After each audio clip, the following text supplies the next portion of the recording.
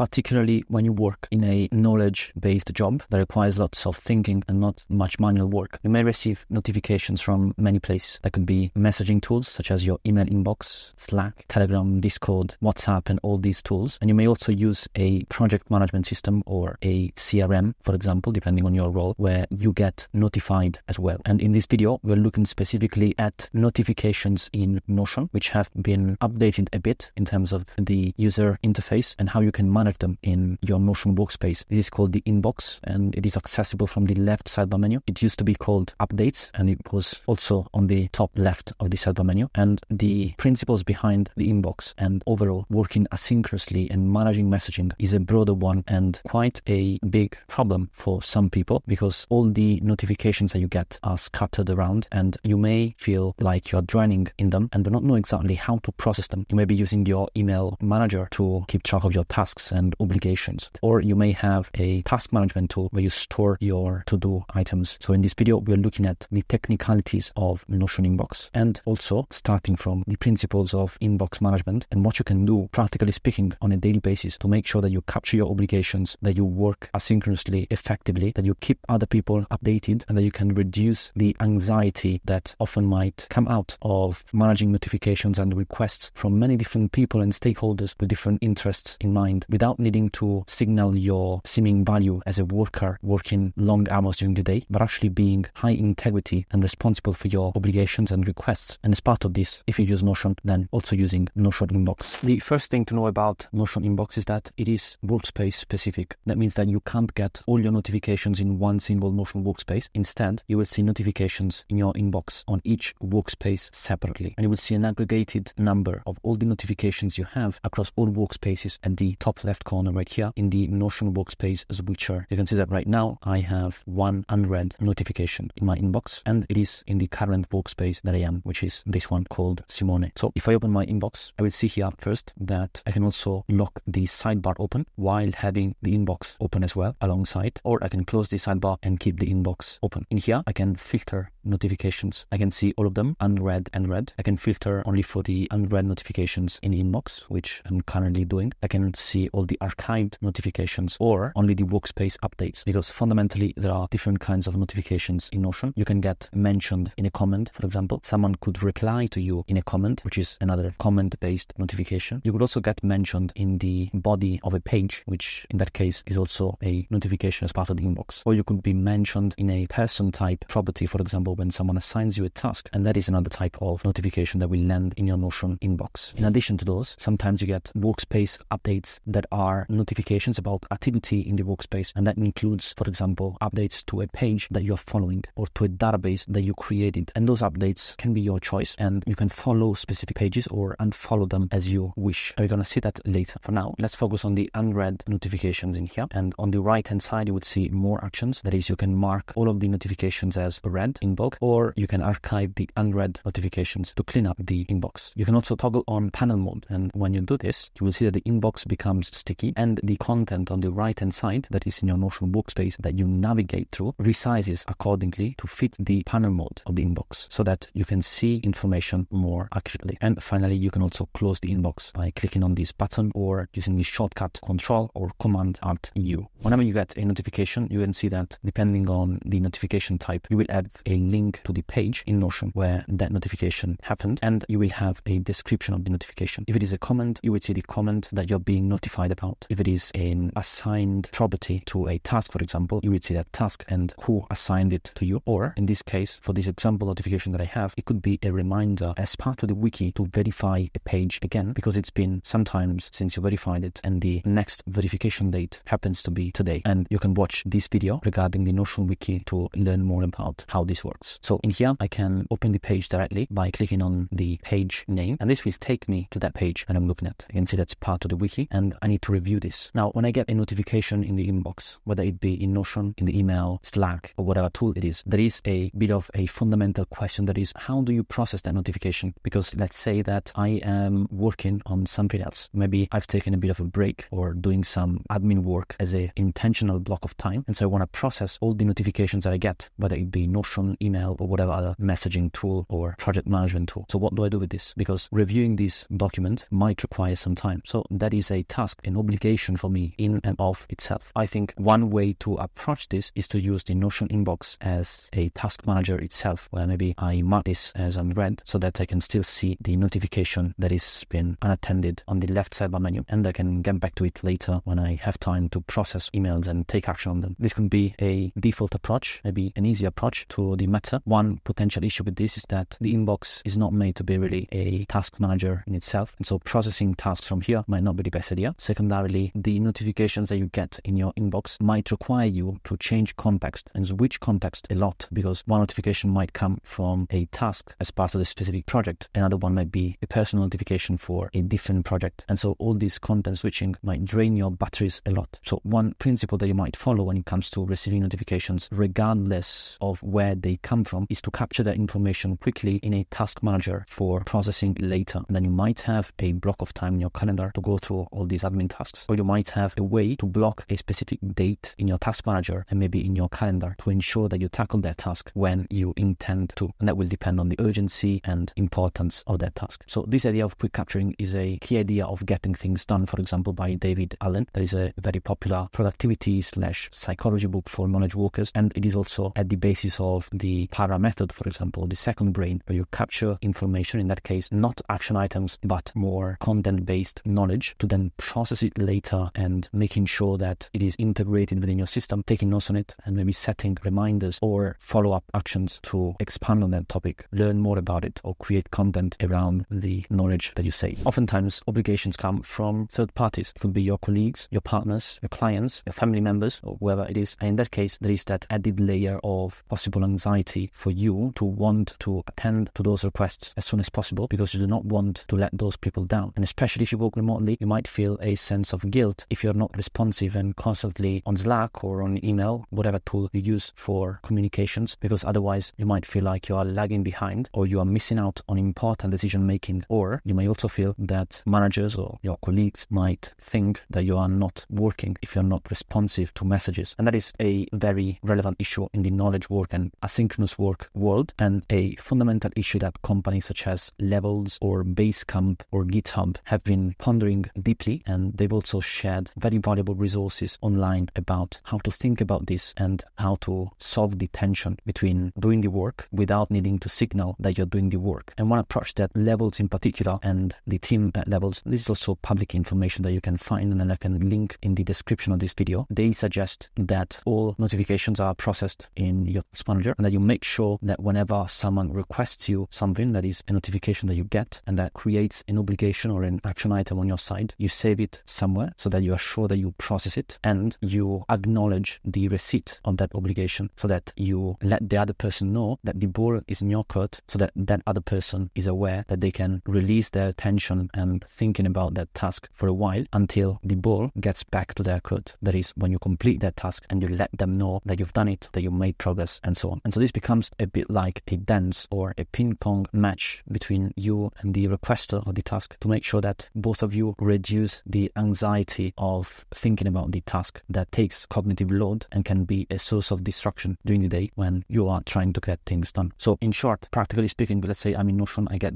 this notification. There are two things I can do. One is, let's say, the first step, and the other one might be more advanced and the second stage of your knowledge management pathway. And the first one is that if this requires an action item and I know, I can quickly create that action item in my task manager. And let's say that I want to create that manually. That is totally fine. It doesn't take more than 1 minute. If you have a setup such as this one, where you might have an action item button where you can quickly create a task. It might be your dashboard. It might be your task database directly. It might be your Notion form that I reviewed in a previous video. But in this case, I can just add a new action item. If you open the page, I can write what it is that I need to get done. Maybe I can also link to that doc by using @ In this case, I'm not going to do it. And then I will do status, that is to do by default. The SNA will be me, and I want to set a due date, which I can also include a time and a due date if I like, to make sure that this gets done when needed. And that will then flow into a dedicated view of tasks that I might have in the dashboard, where I can process them properly. Or it could also be from the main database, particularly if you are using it for your personal tasks. And the second option is to process that notification more automatically, so that if you receive that notification, or you could set an automation that looks at the content in your wiki wiki that needs review, it matches the date. If the date is today and the task hasn't been done yet, then you can create a task automatically for yourself. And that's specifically for the wiki use case, but then you can extend that to other models and tools and obligations within your areas of work in particular. When it comes to Notion pages or databases, you can manage what kind of notifications you want to receive. And you can do that from the top right corner of any Notion page or database where you have view all updates. So the clock icon right here. And here you can decide what do you want to get notified about. Is it all comments or only replies and mentions to that page? And when you go on the three dots at the top right corner, you can find the same exact menu on the notify me option right here. When you open a specific page in a database or within Notion, in that menu, there is an additional option that is all updates, and in all the comments and all the property changes that happen on the Notion page inside the database will trigger a notification for you in the Notion inbox. Or you can do all comments or only replies and mentions. And finally, when you go to settings and members, there is a dedicated section for my notifications, and that's where you can manage whether you want mobile push notifications, if you want to receive Slack notifications whenever you get a inbox notification in Notion, and if you also want to get email notifications about the activity in the workspace and digests. And that concludes the overview of the recently refreshed Notion inbox, how you can manage notifications in Notion, and more broadly, how you may think about managing requests and notifications coming from very different tools that might create anxiety if not processed and stored in a system that you trust fully to make sure that you don't forget about your obligations, because that will make a difference, especially if you work asynchronously and if you are a knowledge worker. The degree to which you can organize your information and store it properly and follow up with people to make sure that they know once you have completed the request and that you are acknowledge the requests every time they come can make a difference in the long term, because it builds trust between you and the other party. It builds integrity within you, and integrity is one of the key aspects that can make a difference in the quality of the capital that you gain as a knowledge worker, which then can increase your status within your company, your industry, or whatever field you're in, hence your income and overall possibly your life satisfaction, because you know that you have a system that you can trust. And when you switch off of work, you switch off of work completely, because you know that you are not forgetting anything. Everything is stored. And when you start working, you carry on with the items that you have in your to-do list